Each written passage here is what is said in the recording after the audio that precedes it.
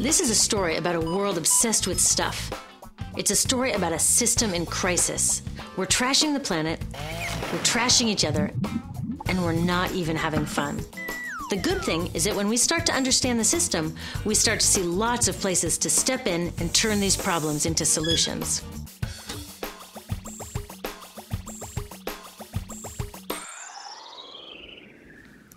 Can I tell you, I love my Pantene Pro V.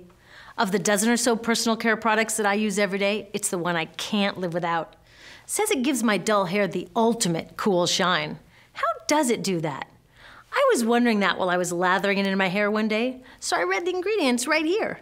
Sodium lauryl sulfate, tetrasodium EDTA, methyl isothiazolinone. What is this stuff? I took this list to some scientists who know how to read it. Turns out my Pantene contains a chemical linked to cancer.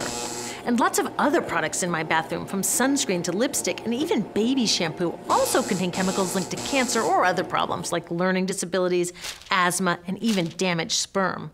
Like most parents, I try to keep my family safe. But now I find out my bathroom is a minefield of toxins? What are we supposed to do?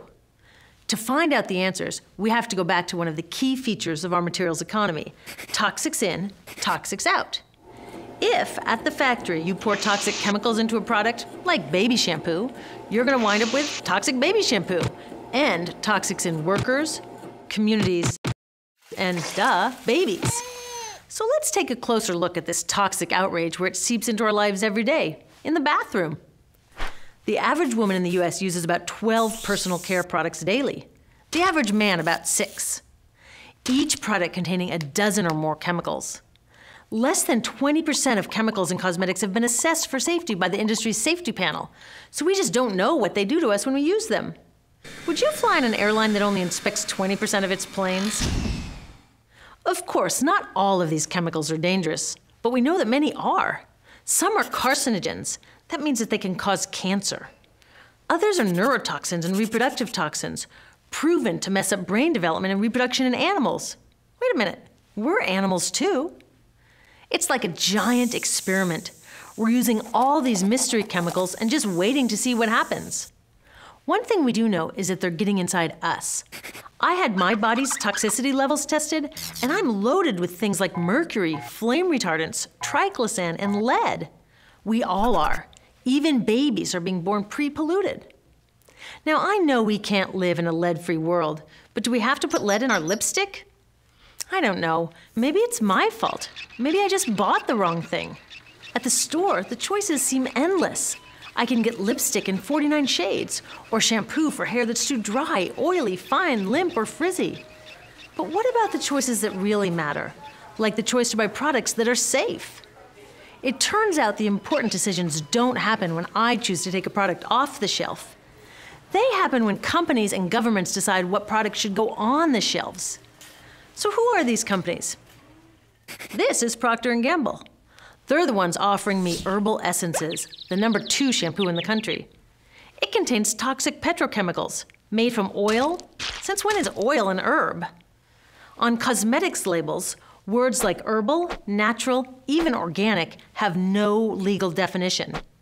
That means that anybody can put anything in a bottle and call it natural, and they do. I mean, can you imagine a top seller called Petro Essences? Gross. What's even nastier are hair relaxers marketed to 5-year-olds and skin whitening creams. These are super toxic, both in their ingredients and in the message they send about what beauty is. Ooh, here's Estee Lauder offering me a chance to help find a cure for breast cancer. That's nice. But wait, they're also using chemicals linked to cancer. Don't you think the best way for Estee Lauder to fight cancer is to stop using those chemicals in the first place? So really, I get to choose between meaningless claims on a bottle. But these guys get the real choice about what goes into those bottles. And that happens back here, at the factories where they're formulated. Why do the makers of these products use all these toxics? Are they trying to poison us? No, they're just working from a 1950s mindset when people were totally swept up in better living through chemistry. In all that excitement, they forgot to worry about human health impacts. That was years ago, and they are still using these same old toxic chemicals. Today, big cosmetics companies say the doses of poison in their products are small enough to be harmless. Yeah, maybe if you use them once a year. I guess they never get out and see that their products are being used and combined with other products every day. A little toxic dose under your arms, a little more on your hair, on your lips. And workers in nail and hair salons get dosed all day long. So the industry is used to doing things this way, and they can, because even now that scientists have linked the chemicals they're using to all sorts of problems, there are no laws to get rid of them. You're thinking, really? Come on, nobody's making sure that the stuff we smear all over our bodies is safe? Nope. The FDA doesn't even assess the safety of personal care products or their ingredients. Since 1938, they've banned just 8 out of over 12,000 ingredients used in cosmetics. They don't even require that all of the ingredients be listed on the label. Now, this is an example where we can all agree a little more government action would be helpful. This lack of regulation leaves a huge hole that the cosmetics industry is all too happy to fill. They set up their own committee to self-police their products, and compliance with their recommendations is voluntary.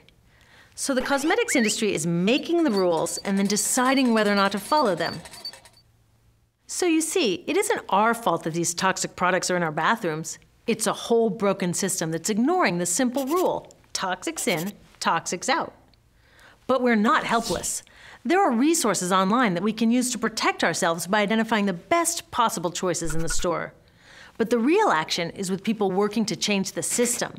Because if we really want to solve this problem, we got to start here with these guys.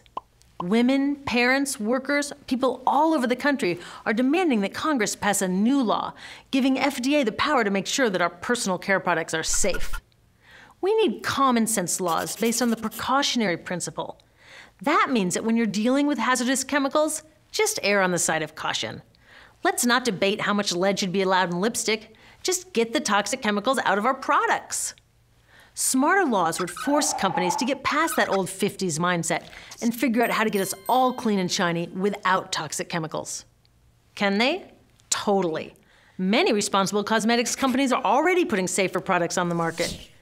Green chemists are developing substances that are designed to be safe and non-toxic in the first place. European governments have required the removal of many toxic chemicals, and companies have figured out how to comply. When cosmetics are reformulated to be safe and labeled honestly, then we can feel comfortable with the choices available at the store. We can choose bouncy hair or full hair, shiny lipstick or matte. We can even choose to feel beautiful without using 20 products. But we'll know that whatever we choose, the most important choice, the choice to be safe and healthy, has already been made.